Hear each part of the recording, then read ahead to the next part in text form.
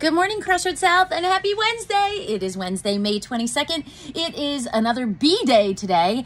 I want to bring some reminders to your attention. HAP. You must be in HAP. We've been doing a tiny bit better. There's a lot of floating around and people are like, oh, I have a pass. If I see you during HAP, you better have this out and it better have a single name on it because we have a lot of people that are saying, oh, I'm floating here, I'm floating there, and it's not an accurate pass. So I don't even know what this says, but you know what I'm talking about.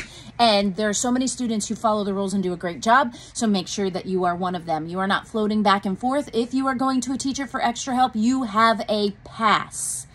HAP, stay in class, and then you're in there, okay? Teachers, I'm asking for you to not write open passes for kids to go everywhere. Not appropriate. You're not in the halls, so it gets a little crazy, so you might not see it, but please stop writing open passes for people. Only the receiving teacher should write a pass, which means they've agreed to take the students. So I know oftentimes Mrs. Dovis has a lot of students. She's agreed to take a lot of the students. I know that music is looking for their students to come down if it's a possibility. They've agreed to take those students, but please don't just write a student a pass and hope that somebody's there. All right. So let's tighten down on HAP.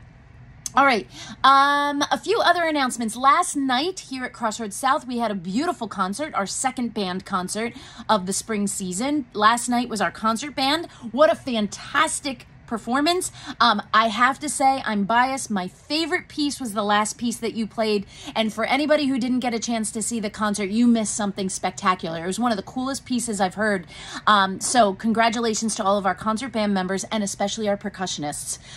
Very, very cool. That was awesome. And then we had our jazz ensembles and our jazz bands, and they were equally as amazing.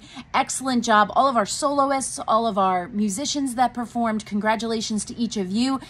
Truly, truly remarkable. I did have a parent stop me at the end and said, Ms. Capes, is it okay if I continue to come back even if my student doesn't go to Crossroads South? They said, I'd rather come to these concerts and hear these performances than go to Broadway. So that is a huge compliment to you. They go, why should I waste the money to go into New York City? So, and see a show when I can come here to South Brunswick and see something that is absolutely spectacular or listen to musicians that are absolutely amazing. So I don't think you realize how good you are. So give yourselves a good old pat on the back. Excellent, excellent.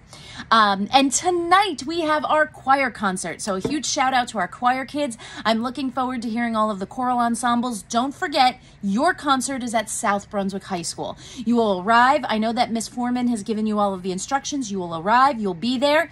Here's a note for all of you. Do not have your cell phone on your person, yourself. You are a performer. It does not include your cell phone unless you're doing the Hymn of Axiom, which requires you to have a cell phone. And if you know, you know. If you don't, you'll find out one day. But otherwise, you are not having your cell phone on you, so leave it in your coat, in your bag, in a little bag in the rooms. But I do not want to take cell phones at the concert because it's distracting to everybody and to yourself. Be in the performance mode. All right, so choirs, I'm looking forward to your concert tonight. Very exciting. Let's see. Tomorrow, Thursday, we have our 8th grade presentation by Mr. Hendricks and one of the assistant principals at South Brunswick High School, as well as clubs and activities. So we'll be looking forward to that. For anybody sending 8th graders, at 2:15, we need to be in the auditorium ready to go. And then when they are done, they will come back to you for their things. So do not send them with their items. And I'll give you that reminder tomorrow. All right, folks, I think that's about everything. I'm going to skip the behavior reminder because you should know. You should know. Dress code. You should know. All right. That concludes our morning announcements. Please stand for the salute to our flag.